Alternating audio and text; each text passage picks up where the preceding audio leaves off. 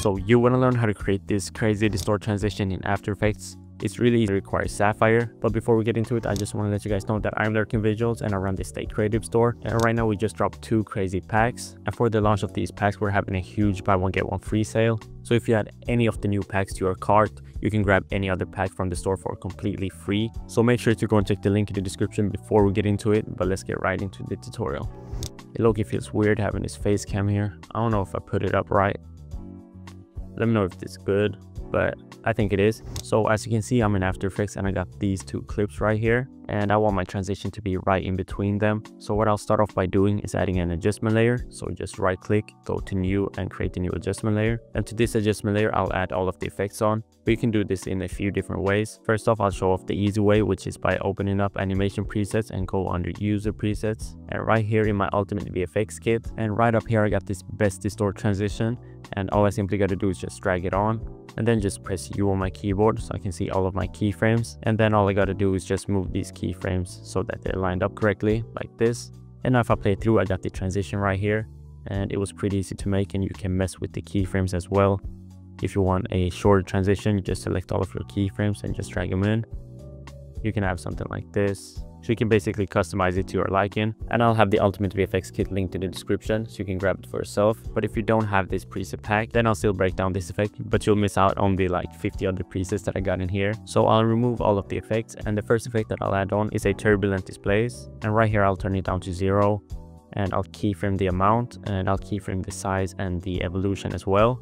And then I'll go right up to the transition right here where the clip cuts, and then I'll turn up the amount to 300 as well as the size to 300, and then we can just drag up the evolution to like 200 or something like this. I turned it up to 130 just like this, and then I can go to the end of the second clip, and right here I'll turn down the amount back to 0 and the evolution up to like 220 just like that. And now we got this going on, which isn't a smooth transition at all. But let's press U on our keyboard so now we can see all of our keyframes. We can also turn down the size to 100 as well back here. I forgot to say that. And I'll move in my keyframes right there so I can have a shorter transition. But I'll easy ease all of my keyframes pressing F9, and we can mess with the graph editor in a bit. But now I'll add on a distort chroma from Sapphire, and this one I'll turn down to 0 right here and keyframe the amount. And then we'll go in right here to the transition and turn it up to 1.5. And then we can turn up the blur length to 300, but I won't be keyframing the blur length. I'll keep it like this, and then go to the end and turn it down to 0. We can also keyframe the rotate warp direction as well. So go back here, keyframe it at 0. Right here at the beginning, I'll turn it up to 230, and then I'll go to the end and turn it down to 83. And I'll easy ease my keyframes once again, and now we got this. You can see that the transition is starting to come together, but it's still missing some parts, which we'll be adding on right now. And the next effect is your preferred glow. I'll go for a deep glow, but you can go for a sapphire glow or just a built-in glow in After Effects. And once again, turn it down to 0 here at the beginning, keyframe the exposure, and I'll turn up the threshold to like 70 and the radius to 350. Then go to the cut of the clips right here. Then I'll turn up the exposure to like 120. Like this, and then turn it back to 0. Once again, I'll easy ease my keyframes, and now we got this. It's a little bit too low, so I can turn up the exposure a little bit more to like 1.5, and then I'll add on a chromatic aberration effect, and you can use the universe one or the built-in one in After Effects. I'll go for the built-in one just for the sake of this tutorial so I can break everything down a little bit better. And right here in the middle of the transition, I'll keyframe all of the aberrations and the fall off distance. And here for the beginning, I'll turn everything down to 0. And here at the end, I'll do the same. And here at the beginning, I'll also turn down the fall off distance to 0. And here at the peak, I'll turn up the fall off distance to 100. And at the end, everything will be turned down to 0. So now we can easy ease all of the keyframes. And we can also add on a hue saturation effect just to mess with the colors a little bit during the transition. And I'll drag this effect above my glow right there.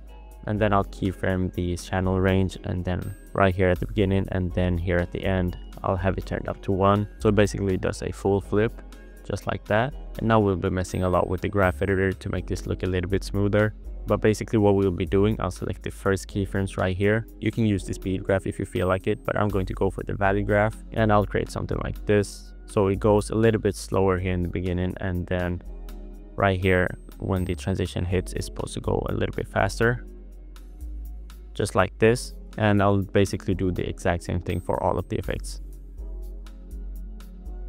And after basically doing that to all of my effects, I got this, which looks cool, and I'm happy with that.